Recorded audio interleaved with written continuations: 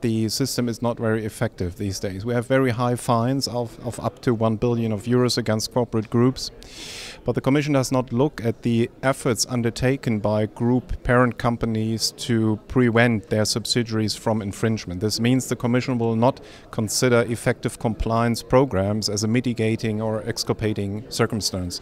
And I'm pleading for considering compliance programs and giving therefore an incentive to the parent to undertake those efforts.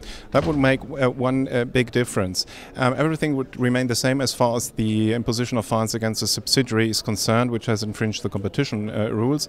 But as far as you want to impose an additional sanction on the parent, it would require the Commission to assess carefully whether the parent company was involved directly in the infringement. If so, heavy sanctions are justified. Or alternatively, whether the parent has not undertaken all efforts required to implement strict compliance rules. A legal person can only be sanctioned if it was individual involved in an infringement. This is Article 48 of the Charter of Fundamental Rights. And this requires, as a matter of law, that you show some kind of negligence of the parent company. Currently, the Commission is not required to demonstrate any negligence of the parent company.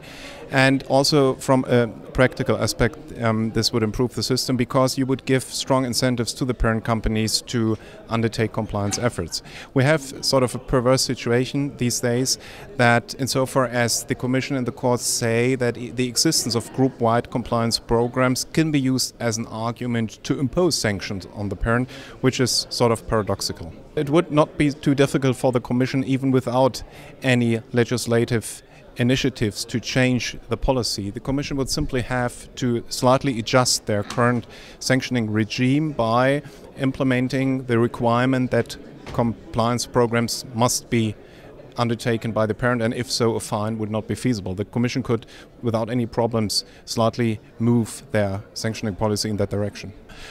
I think that it would improve the system a lot if we had sanctions against individual persons and managers. We have that in Germany, we have the same in the United States. The problem is the Commission does not have those powers to impose sanctions on managers, so we would have two alternative ways to solve the problem. One would be to change the European legislation and to transfer such powers to the Commission. This is quite problematic. The other way would be to implement national legislation insofar so that the Commission could transfer certain aspects of a case to the national competition authorities, which have the possibility to impose fines. And this at the same time would serve as a strong argument to reduce the corporate fines at the same time. The imposition of high fines can have detrimental effects on the economy as well, because you have to see that the fine which is imposed on the company is sort of a cost element for further pricing decisions of that company. So high fines have the tendency to be transferred on the consumers, which has a perpetuating effect of the cartel infringement, and I think this point deserves closer scrutiny.